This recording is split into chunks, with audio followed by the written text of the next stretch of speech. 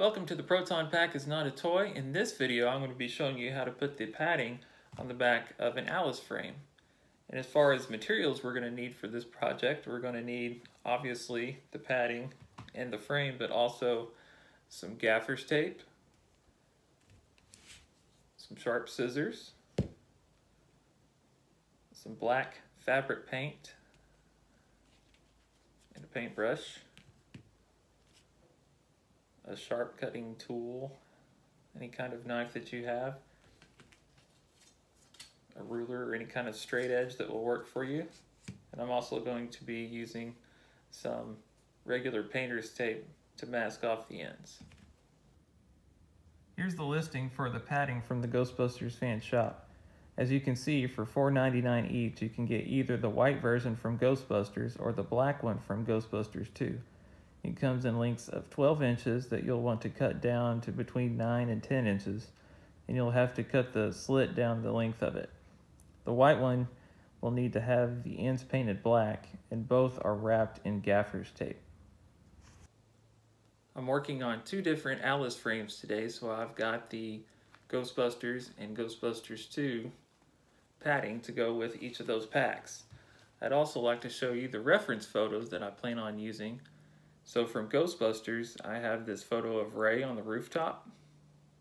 I have one of Egon in the hotel. There's one that shows a blank spot on the back where there is no tape. And then another one that's a close-up of the end cap of the foam. Ghostbusters 2, you can have 3 different versions and still be accurate.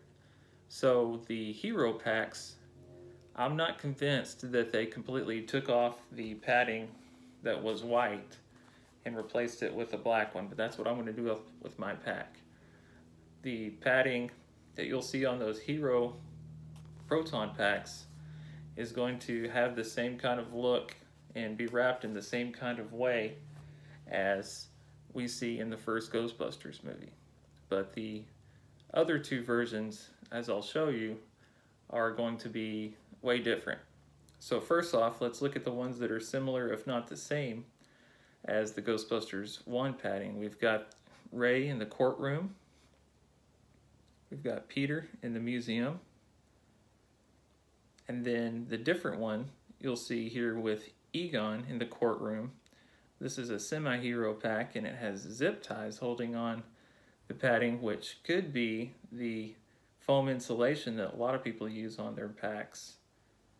And then there's some more pictures, including Ray and Winston. Again, you see the zip ties, and then here's another shot of Winston's pack with the zip ties. There's also some extra padding that was thrown on when they did the super straps for the Proton packs and Ghostbusters 2, and they added more padding to the neck roll as well. So you can see that in some of these pictures of the packs after production, and this is how a lot of the packs are being kept today. The first one I'm going to be working on today is going to be the Ghostbusters 1 padding and LC1 frame, as you can see here.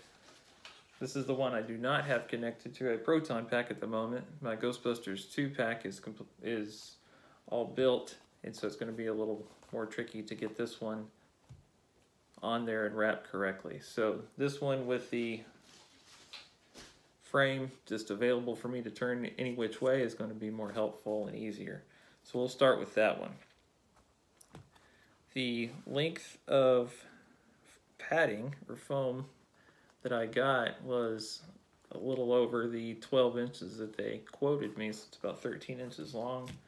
And you can kind of see the consistency of the inside there, and we're going to cut a slit, like I said, down the length of it, and then also make it about 10 or 11 inches long. So let's look at the length at the top that we're going to be covering and measure that up.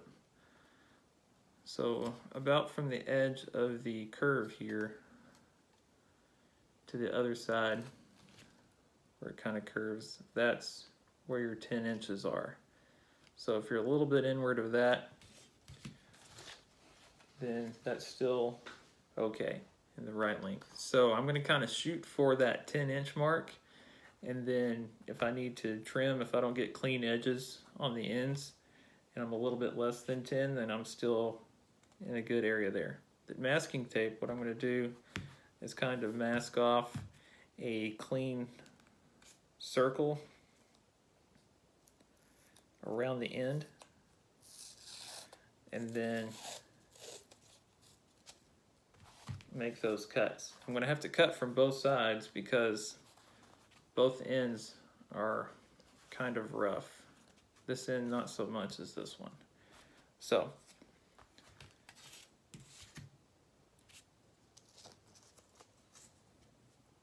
we'll take that tape.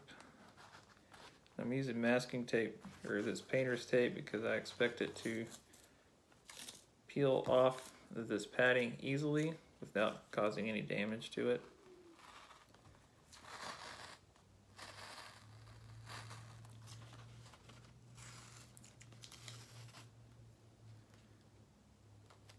So get that just about lined up. Obviously it doesn't have to be absolutely perfect, but that helps to not have your angle be all wonky. So got some sharp scissors here, and I'm just going to kind of go for it.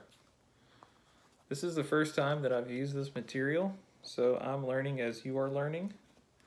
So bear with me if I do something wrong. Feel free to call me out on the comments and correct me on that. Like I said, this is the first time I've used this material, and being careful not to jump into it and tear things up too terribly to begin with. If I don't get the perfect clean cut the first time, then I will just go back in there and trim it up. Looks like I missed a little bit on my masking tape.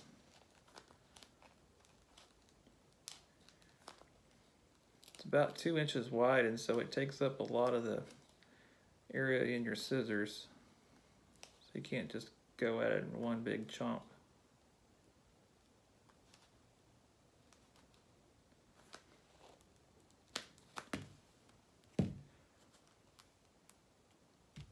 It's not too bad. All right, let's take the tape off.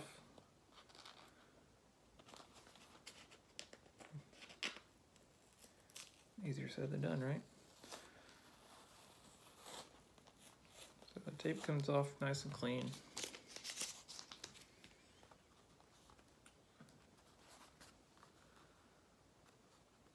Might not be completely flat. Let's look at it a little bit more. I do have more of an angle going right here. I can see it now that the tape is off.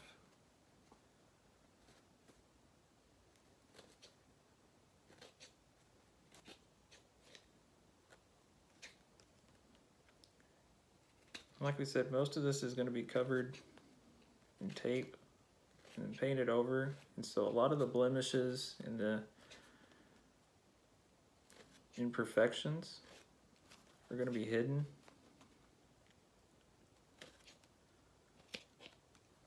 So it's your build, take your time with it as much as you want, get it the way you want it to be.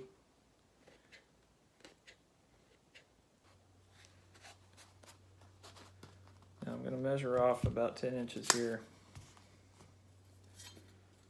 and wrap the other end and go for it again. The next thing I'm going to do is go ahead and cut the slit down the length of it. So again, I'm going to try to use the painter's tape.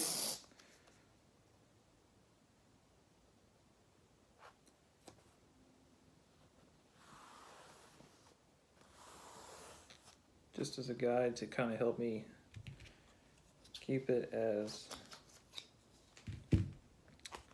straight of a line as possible here. If you want to be super accurate, I'm sure you can use more than just eyeballing it like I am. But I am going to use the X-Acto knife on this one. So hopefully give me a little bit cleaner cut and cleaner edge. I'm just going to score it to begin with. See how deep of a cut I can get that way.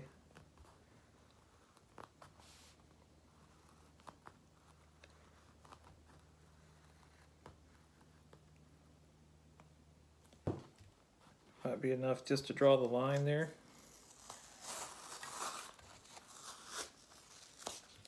And then just go at it with some scissors. Let's try that.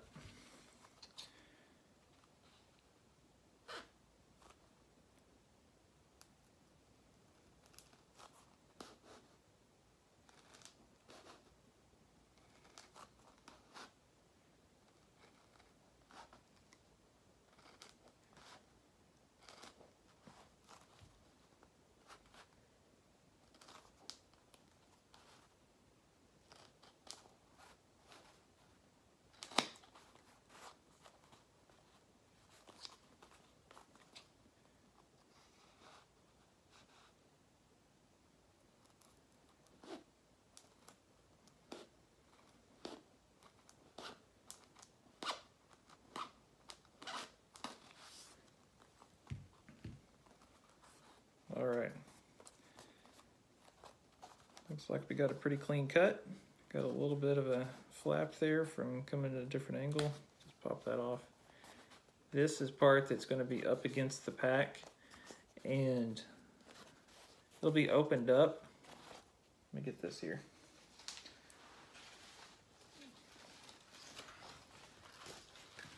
It's going to be angled toward the Proton pack, so it's going to be this way, and it's going to be just enough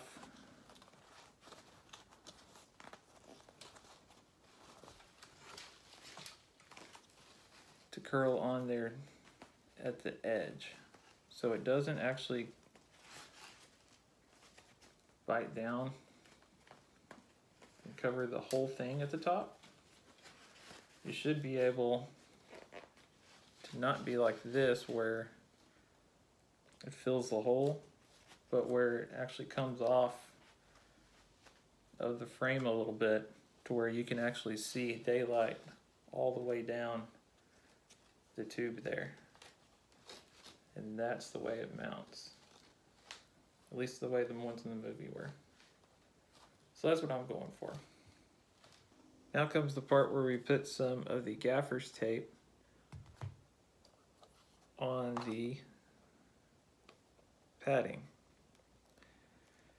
So this is the one I got, whoops, the one I got from Amazon. I got 23 yards, it's 2 inches wide. Never used gaffer's tape before, but they say it's a lot like duct tape, but it doesn't leave the sticky residue behind if you were to take it off, and it's used a lot in movie production. So I'm going to end up having rolls on the ends like this, but before I do that, I have to do some lengthwise. So doesn't necessarily have to be the full length of the tube, of the padding, because it is going to get overlapped. So I'm just going to take it right to the edge of my cut.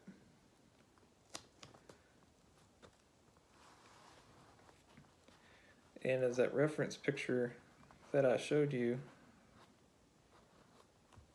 earlier revealed, that at least one of the packs had a blank spot where you could actually see this part of the padding. So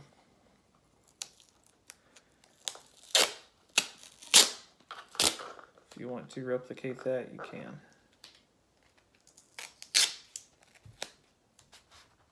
I think for mine, I'm going to go ahead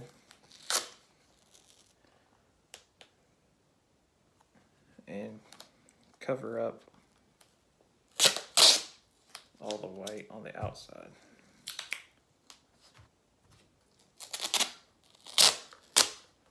One more length ought to do it.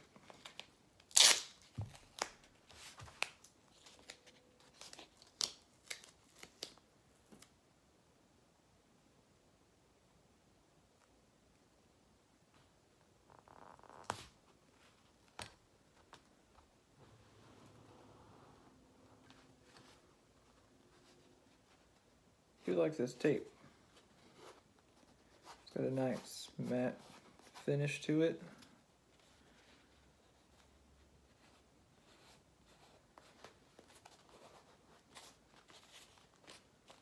Got a good look. What I decided I want to do is to cover the white just on the edge on the inside there. So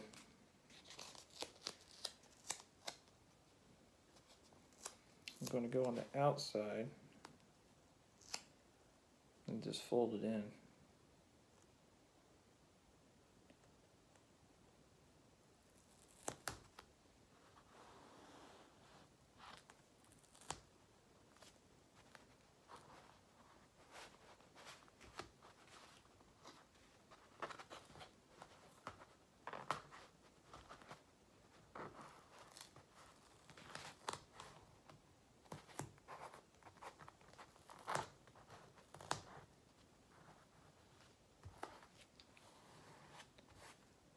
Alright, smooth to the edge. I'm just going to open it up in the middle. Kind of work my way out. Press down.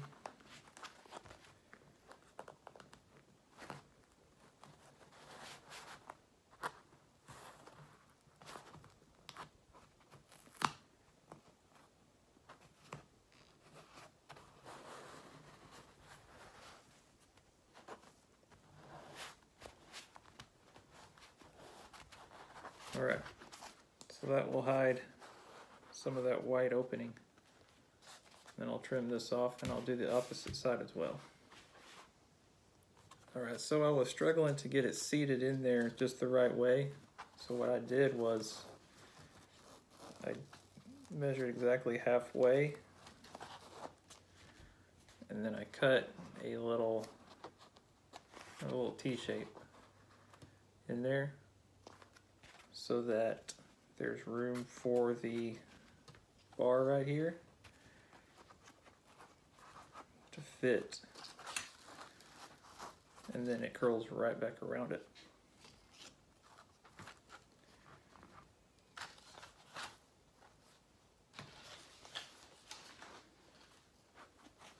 Take it off the table here so I'll stop shaking the camera.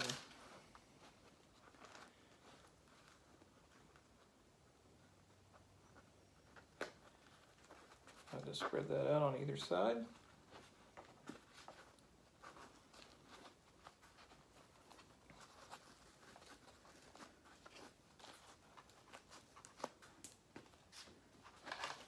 And that's a lot more even and snug. And keeps it centered as well, so when I do tape on the ends, that's going to help me to keep it balanced. And it's taken me multiple attempts to kind of get it right, so I apologize for not doing this all on camera, but I do have it kind of where I want it to be, where I can still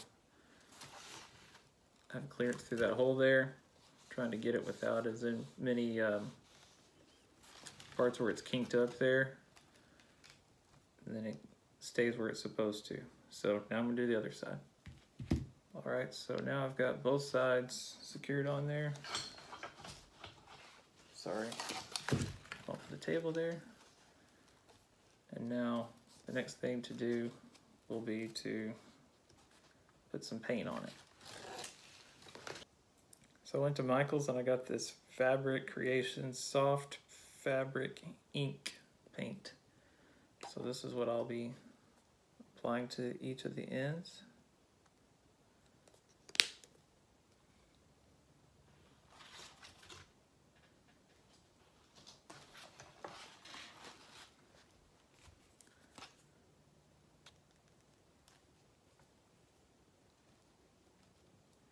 trying not to get any on the actual inner circle part of the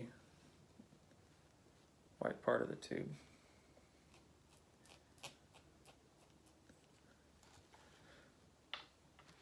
Where you can kind of see. And I do have some overlap of tape there. Once the paint's dry, then I'll trim it up real flush. There's a lot of little pits and holes in this material. I'm trying to fill in as many as I can. But you get the idea. So I'll flip it over and do the other side. So I've done painting on those two. Let those dry. And then I'll trim up the edge of the tape. But I'm pretty happy with the way that turned out. Got a little bit of overlap over here. We can see the white seam. But that's about the look I was going for. So the next one up will be the Ghostbusters 2 frame. And stay tuned for that one. Before I take it off, this is the current state of my Ghostbusters 2-pack. You can see the electrical tape that I had used wrapped around the pipe insulation, and that's what I'm going to remove and replace it with this new padding. Okay, for the Ghostbusters 2 padding, I went ahead and cut down to size, actually a little bit smaller than the other one, and cut the slit down the middle and that little T-shape there as well for the bar to go through. And hopefully I'll be able to put it on here without much trouble, but I'm thinking I might not have enough hands. So let me get this in place around the bar. I think what I might do is just go ahead and try to do the lengthwise taping, if that's possible, while it's halfway mounted on here. That way I can kind of get this middle part sealed up and do the end cap last. What I'm trying to do is just cover up that T-shape.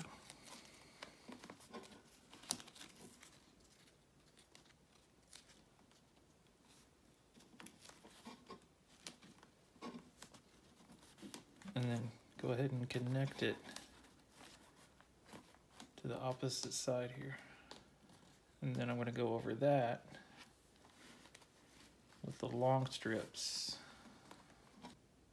Okay, so far, I've got the lengthwise strips, and I'm about to put on the end caps going around. All right, now I got the end caps all taped up. Do have a little bit of a white line right here. I might either Sharpie that off or tear it off a little bit earlier. Sharpie might be best to kind of go around these white edges because the white is on the inside of the tape. So that's a decision I'll have to make. But as far as that goes, I'm about done with the tutorial. So thank you guys for watching. And if you try this on your own, have some patience, good luck, and happy building.